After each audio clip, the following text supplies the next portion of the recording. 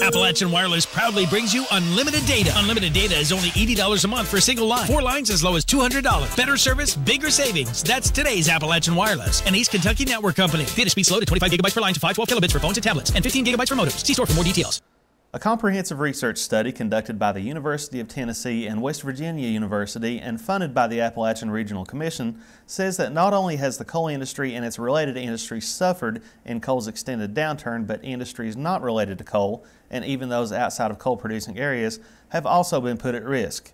And while the research and data is new, it's nothing local economic development advocates haven't known about the coal downturn for years. A summary released by the University of Tennessee of the study, titled An Economic Analysis of the Appalachian Coal Industry Ecosystem, says the effects of coal's downturn have reached far beyond the industry itself. The summary also quotes researchers as saying that a diversified economy is needed to combat those effects. SOAR Executive Director Jared Arnett said the Appalachian region, particularly eastern Kentucky, is perennially lagging in having enough jobs for its workforce. 38 of the 54 counties that we work in are in the bottom 10% of the country economically. And they were that way before we lost the 12,000 jobs. So this work that we're trying to do, if you sit down and think about it, can become very overwhelming. It's very complex.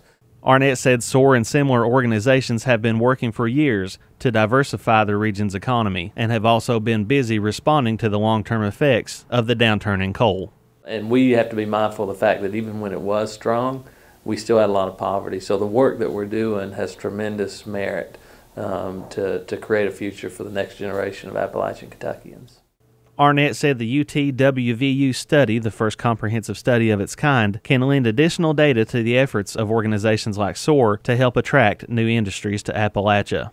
Arnett said the study does not appear to shed any surprising new data on Appalachia's coal-producing regions, but he said it's good that there's comprehensive data supporting what many in the struggling coal fields already know.